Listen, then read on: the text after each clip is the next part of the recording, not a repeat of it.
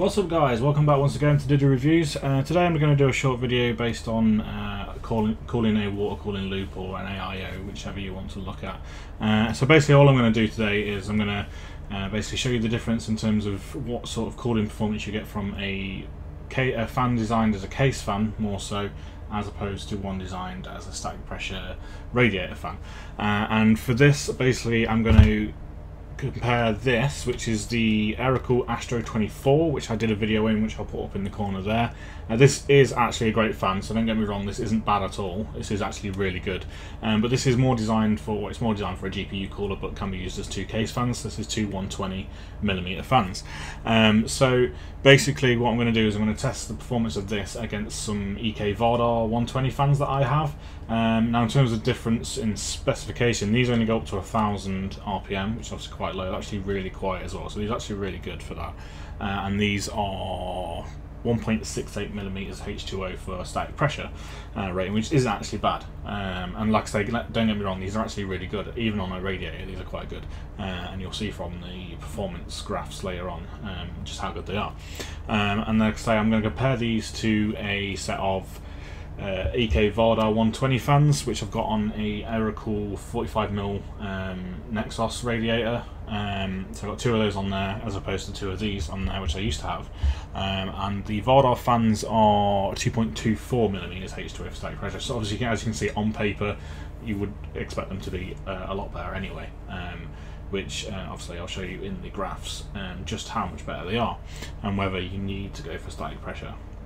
Like I say, one thing I will say is these are actually really good and absolutely fantastic value for money. I think for this one, which is obviously two 120mm fans, about £25 in the UK, so they're actually really good. Also, you can buy the Astro 12s, which are just literally single ones of these, which are fantastic as well. You can get a 3-pack of those for £35. So these are really good. So like I say, let's get into the graphs and I'll show you what the difference is between the lot. Right, so in order to test these, I used hardware info to keep an eye on the temperatures that I was getting, and basically I did 3 tests in total, obviously plus an idle reading, and then we basically just to see what it was like. So what I've done is I've given a temperature average that it got to and what that was over ambient, because I did these 2 tests at different times, so there was a slight variation in the ambient temperature in this room. It is quite hot at the moment here. This room does get really hot, especially with my PC running all the time.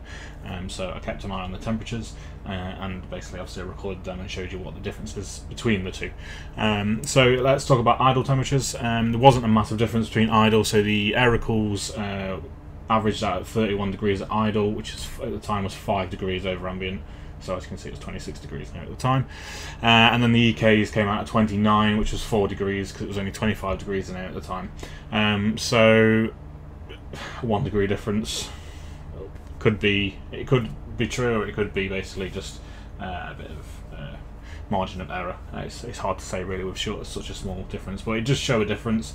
You would expect the Vardars to be better, obviously.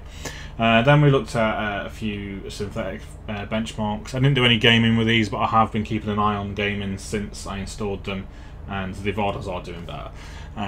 So then I looked at the Unigine superposition benchmark, and for the Astro 24s or Astro 12s by 2, basically I came out at an average of 52, which was 26 degrees over ambient. Again, not bad at all. And the Vardars came out at 50, which was 25 degrees over ambient, obviously because, like I say, there was a difference in the ambient temperature in the room. Then I moved on to time spy. I just did the CPU test because I'm just testing how it cools the CPU. The GPU is not connected to the custom loop at the moment, which it will be soon, and I'll do a video on that. So basically I'm just testing the CPU temperature, so I just did a CPU test, there's no point in doing more. Obviously these are quite short tests that I'm doing, so it's probably not the best way to get an overall idea of the performance, but I'll show you one in a second which I did, which takes a bit longer, and there is quite a big difference. So in time spy for the Astros we were at 60 degrees average, and that's 34 degrees over ambient. And the Vardars were 59 degrees average, and again 34 degrees over ambient, so exactly the same results there. So yeah, I don't really know why. Didn't really do any better. Now the one that was interesting was when I ran Cinebench C20R20, whatever it's called. So I just ran that through once. Obviously that is a test with a 7700K that takes quite a while, obviously a couple of minutes, as opposed, and it's a lot more stressful on the CPU, so it gives you a better idea of the performance difference. So for the Cinebench, with just one run through, I might do some more tests in the future and just keep running it through and get a soak test and see what happens and time the difference and how long it takes to saturate the loop. But the Astro 24 on the Cinebench test was 70 degrees average and was 44 degrees over ambient. So as you can see, quite a lot warmer. It is a much more stressful test on the CPU. And then this is where it gets interesting. Using the EK Vardar fans, they only came out at 64 degrees, so 6 degrees cooler, and that's only 29 degrees over ambient. Is that right?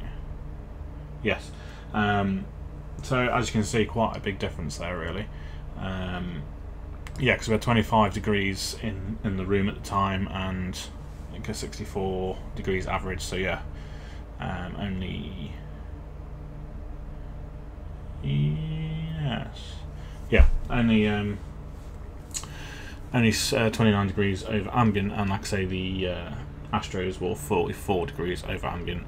So it's quite a big difference there, really. So as you can see from that, you are always going to be better with a static pressure fan. However, the difference is not massive on everything. It is dependent on what you're using it for and how quick it can get that thing. And obviously it depends on your case, on your setup, and what you're using. You might have a case with better airflow, getting more air in to cool it down better, or you might have a bigger radiator, that kind of thing that slower fans can deal with. So basically what I'm going to say for this one is, obviously yes, static pressure fans are much better, but if you're wanting things like RGB and stuff like that, static pressure fans are really, really expensive. So for something that's going to do a great job and give you your RGB if you want, then something like the Astro 24, Astro 12s are actually fantastic for the job. They do a really good job, especially as they're only moving at 1000 RPM. They're super quiet, and I've noticed since putting the Vardars in, because I basically ran these all at full speed. Since putting the Vardars in, the system has got noticeably louder, which I suppose I expected, really, with them moving so much quicker. So yeah, that's basically the conclusion, really. Static pressure fans are better, but they're a lot more expensive if you want RGB. If you don't want RGB, then you can save a bit of cash and you can probably work something out. I've got Arctic 12 PST fans on one of my radiators at my PC, and they're only like £5 each, so they're actually pretty cheap.